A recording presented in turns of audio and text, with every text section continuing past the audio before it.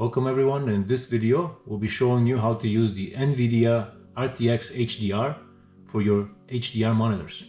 So what you need for this is a Windows operating system, an NVIDIA RTX graphics card, an HDR compatible display or monitor, and also the NVIDIA app. What we'll be using in this video specifically is for the monitor itself, we'll be using the 49-inch Odyssey OLED G9 gaming monitor, the G93SC model. For the graphics card, we'll be using the MSI's GeForce RTX 4090 Supreme liquid-cooled 24G graphics card. And for the operating system, we'll be using Windows 11 Pro. And of course, we'll be using the new NVIDIA app to set all of this up. All right, let's get started. All right, so the first thing we want to do is we want to set up our monitor. And to set up this specific monitor, in the back there's a button. I'm going to press that so we can access the menu for the monitor. Then I'm going to go up and click on menu. And under this function we have our menus to the left, and then we have the actual options within the menus to the right. So under the game menu, you want to make sure that adaptive sync is on. The other options you can choose to use them or not, but adaptive sync I would recommend to keep on. Now we're going to go to picture, so I'm going to scroll down, go to the right, and then under the picture menu, these are the options I'm using. Again, you can use them if you choose to, but you need to make sure that HDR tone mapping is turned to active. So this is what you click on that. It can be active or static, so you can see the difference. So I would recommend leaving it on active. I'll scroll down for you guys to see the other options in case you're interested. Okay, and then finally we want to visit the system menu, so I'm going to scroll down to system, and under system we want to do several things. First, we want to go to the PC AV mode, so I'm going to scroll down to that, select that, and in this case we're using the DisplayPort.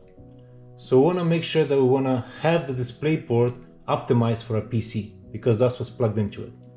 So if you were to scroll down to the DisplayPort, enter it, make sure PC is selected. Okay, so that's why I'm going to go to the left now. I'm going to go down. The second thing in this menu is we want to make sure the DisplayPort version, whatever input you're using the highest version possible that your system can handle. In this case, I'm using a DisplayPort, and my system can handle the 1.4 version of that DisplayPort, so that's what I'm using. All right, and finally, the last thing is we want to make sure that VRR control is on, and that essentially is sync GPU provides optimal gaming conditions. All right, so this is how we set up our monitor. Now we're going to take a look at how we set up Windows for the RTX HDR. All right, so now we're going to set up Windows, and to do that we're going to need to do several things. But first, you would need to right-click on the display on the desktop and then select display settings. Then once you're in display settings, the first thing we want to do is make sure that the resolution looks good. And so in this case, with this monitor, I want to maximize the resolution while still fitting everything on the screen. So in this case, I'll use the recommended highest resolution, 5120 by 1440. And the second thing is we want to make sure that the scale is appropriate. I chose 125 because then I could easily see the icons and the text. If I were to go at 100, to me that's too small, and the text in the applications looks really small and the icons look small, and 100 and 200 for example is too large for me, and text is too big and I'm losing a lot of real estate like that. So for me, my optimal setting is 125, but you can choose to change the scale to anything that is good for you. And then also the next thing we gotta do now is make sure the refresh rate is set to 240. And to do that, I'm gonna go to Advanced Display. And under Advanced Display here, you'll see choose a refresh rate. And under here, we have multiple options. This display with the graphics card that we have available can go up to 240 Hertz. And so I'm gonna select the highest refresh rate possible. That might be different for your setup, but for my setup, I'll select the highest, which is 240 Hertz. Okay, and now we can go back to display. And the next thing we're going to focus on is use HDR. We want to make sure use HDR is turned on. Okay, so next, after you turn it on, I'm going to click on this menu and it's going to take me to the HDR. And within the HDR, we want to make sure that, again, use HDR is turned on. However, auto HDR, this is important, needs to be turned off. Okay, we can't be using both Windows HDR and the graphics card HDR. And this is, for me, I have the HDR video streaming on. You can turn that off if you like, but I do have it on if you're interested. And finally, in the HDR menu, the last thing we want to do here is the SDR content brightness. You want to make sure that this is set to the right value. If it's too high, it'll be too saturated. If it's too low, it'll be too dark. So let me demonstrate. I have a setting of 8, and to me, everything looks good. Now I'm going to scroll this, and I want you to focus on the clouds here. You see how they get saturated as I go higher. You don't want to oversaturate. And also the text can become difficult to read as well if we do that. So, and you don't want it to be too low because then it's too dark. So you want to find the optimal setting for you. For me, it's 8, where it's just bright enough but not losing any of that color content. For the SDR, again, this is SDR content. It upscales it to make it look brighter. If we go back to display, the last thing we need to do is we need to calibrate our monitor using Windows Calibrate. And to do that, we're going to go to the color profile, click on that. And under color profile, do color calibration. So we're going to click Calibrate Display. And when you do that, a window pops up that takes you to the Microsoft Store to download an app. And this app specifically is a Windows HDR calibration. So if you don't have it already installed, do download and install it, and then open it. Then once you open it, you just go through it. Essentially this window needs to be inside the monitor you're trying to calibrate. Essentially, we're telling Windows what the capabilities of our monitor are. What are the brightest settings it can handle, and what are the darkest settings it can handle. So to go through it real quickly, I've already done it, but I'll take you through it. We'll click Get Started, and you can see this pattern here. And what we want to do is we want to slide this down here, this bar, so that the pattern disappears, just until it disappears. So if I go lower, it becomes darker, and I'm going to go down to a certain point where it gets quite dark, and then I'm going to use the arrows on my keyboard to scroll down further until it completely disappears. In this case, it's at 0. Okay, so now I'm going to click Next. Same thing here. We're going to slide this until the pattern disappears. So I'm going to go up. There we go. So now I'm going to use the arrows on my keyboard. And there it is. Now it disappears. So it disappeared of setting about 400. Now I'm going to click Next. Same thing here. Let's slide this bar until it disappears. I'm going to keep going. It's close enough. Now I'm going to use the arrows on the keyboard. And it disappeared again about 400. Now I'm going to click Next. And this here is the color saturation. In this case, when I try to slide this bar, I don't really see much of a difference. And so because I don't see much of a difference, I'm just gonna leave it at 0. Then I'm gonna click Next. And you can see now an example of before calibration. This is what the picture looked like. You see how saturated it is here.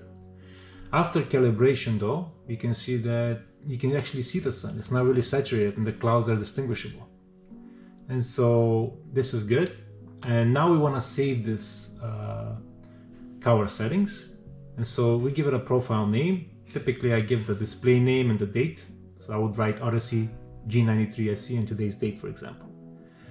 And then what you do after that is you click Finish. Okay, but I'm not gonna click Finish. I'm gonna close it out and I'll show you where that should show up because I already did it earlier. All right, so let me close everything. And now now that we've done the calibration, we can go back to display and we have, this is where the profile will appear. So this is the profile we created today. I created earlier today. And this is the one that you just created, for example, and yours will also appear here. Okay guys, so this is how we set up Windows. Now we're gonna move forward and look at how we set up the graphics card within the NVIDIA app. All right, so now that we have Windows set up, we can move on to setting up the graphics card. So to set up the graphics card, the first thing is you need to open the NVIDIA app. which you need to download if you haven't done so already. And in the NVIDIA app, we need to go to drivers, and you want to make sure that you have the drivers updated. And you have two types of drivers if you're not familiar with this. If you click on this drop-down menu, you can choose either the game-ready drivers, which are optimized for gaming, or the studio drivers, which are optimized for editing photos, videos, and so on. So I would select the game-ready drivers, and you want to make sure you have the latest driver. If not, install it. Right, and after that, we're going to go to graphics. And under graphics, we're going to go to global settings. And under global settings, we want to make sure that we have two things active. We want to make sure that RTX dynamic vibrance is turned on. So here you can either turn it off or on. Make sure it's turned to on. And you want to make sure that RTX HDR is also turned on. So click on that, make sure it's turned on. Right, and this is just some information on what these are. The dynamic vibrance, essentially, it boosts visual clarity for your gaming using AI. So it's using artificial intelligence to do that. And some more information here if you want to read it. And this is the one we're really trying to focus on, RTX HDR, right? So this gives you some more information on how the RTX HDR works. Okay. And so once we do that, then we want to go to system. And under system, we want to do several things. Under the displays tab here, we want to confirm that the resolution and the refresh rate are good. And you can also change it from this platform. You don't have to use Windows to change the refresh rate. Okay, so that looks good. The next thing we want to do is we want to go to video. So this is for streaming video, essentially. While here at the graphics, we're looking at the global settings for the gaming, games, and so on. Here we're looking at streaming video, and under video we have two options. We want to make sure that video super resolution is turned on. You'll see the difference later, but this is fantastic. When you turn that on, blurry images become clear in your videos, which is really good. It's easy to see the difference. Under the high dynamic range, again, same thing. You want to make sure that this is turned on. And this essentially in your videos, let's say YouTube videos, that's going to make your videos look brighter and a lot easier to see content in them. The last thing I would recommend is go back to the graphics menu. And now once you do that, let's optimize our different applications. In this case, VLC and OBS Studios, since they have a check mark, have been optimized by the program itself. However, here World of Warcraft, if you go to that, it has not been optimized. So as you can see the minus. So what I'm going to do is, this is the current values, and the program is recommending that we change it to these values. What I would recommend is just optimize it, click on that, and once you do that, essentially it takes those values and puts them in the current values, and now your program is optimized. And if it looks good, this is a good starting point for you to then go back and see if you need to change anything. All right, now that we have our graphics card set up, let's try to play a game. And before you start to play a game, you need to do several things. The first thing we're gonna do is you need to open up your control panel for NVIDIA. Let's search NVIDIA control panel. There it is, so let's open that up. In the NVIDIA control panel, you want to go to adjust display color settings right here, and under here you want to make sure that override to reference mode is checked. If this is not checked, you won't be able to adjust your filters in the application, and you'll see which filters I'm talking about in a minute. So make sure you check this box. And there's one more thing we need to do inside the NVIDIA app, where you need to go to graphics, and under program settings, go to the program that you want to optimize, and you want to make sure you're going to scroll all the way down under driver settings. You want to make sure that the RTX dynamic vibrance is set to global. Use global, say apply, and then same thing for the RTX HDR. You want to make sure that global is selected. Use global. Okay, all right. And now let's start the program and see what it looks like. All right, so once the game launches, what you want to do is you want to, on your keyboard, press Alt and Z together, and this menu will pop up on the left here, and you want to go to game filters, and under game filters you see that you want to make sure you select one of them, and you have two filters, RTX HDR and RTX Dynamic Vibrance. For this I'm going to remove RTX Dynamic Vibrance by selecting it and putting it to the trash. I'm also going to remove the RTX HDR to show you that what's going to happen. See, it becomes darker. And let's say you go to this profile and you want to add RTX HDR, so go down here, click on the RTX HDR, and now that filter is added. And if you click on this arrow, down arrow, it will give you options. You can, this is the options that I have chosen for my optimal settings, but you can move these up and down. So if I change the middle grades and I drop them from 73 down to 0, it becomes darker. I think that's too dark, but 73, and if it's too far, I feel like it's too saturated. It's hard to see the details. So I think around 73 for me, it looks nice and clean. I can see all the details and still be bright enough. For contrast, if you drop that, right now I have it set to 7. If I drop it, it becomes brighter. If I increase it, it becomes darker. However, I feel like for me, 7 seems to be pretty good. So I'm going to select 7. And then saturation, if you increase that, it becomes too orange. If it's too low, it becomes too blue. So I'm just going to put it, make it a bit softer, and maybe leave it at around 57, like this. Okay, so now we have our RTX HDR filter preset. So just to demonstrate again, if we have it off, you can click none to turn everything off, or you can click it again to turn it back on. You see there's a big difference. Alright, so now you can also have a bunch of other filters here that NVIDIA provides. If you're interested, do try them up and see if you like anything. However, since this video is for RTX HDR, we'll focus on this.